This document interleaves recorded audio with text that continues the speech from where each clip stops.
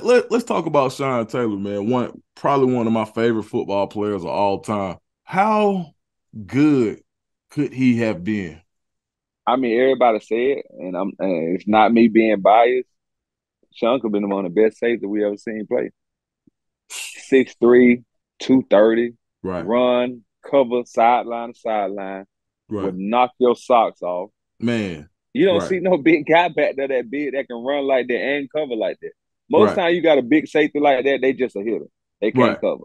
right, You know what I'm saying? You don't see guys that can do both of those things like that at that size and got range and will pick it. right. Like it Yeah, just he he can do everything.